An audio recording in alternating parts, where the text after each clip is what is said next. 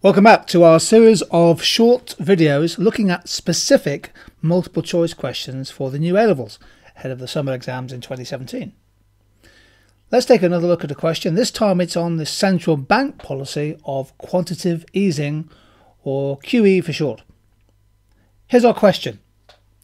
How is the pursuit of quantitative easing by a country's central bank likely to affect the price of government bonds and the country's foreign exchange rate?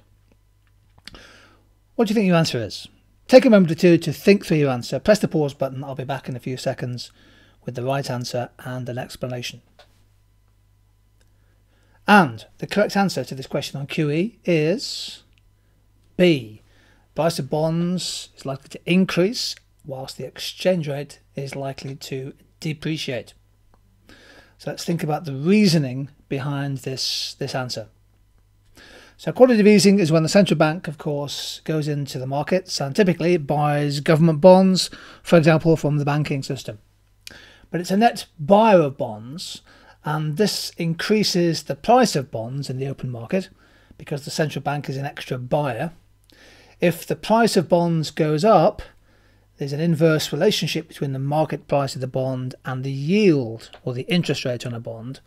So increased bond prices will generally cause a fall in long-term interest rates in the economy.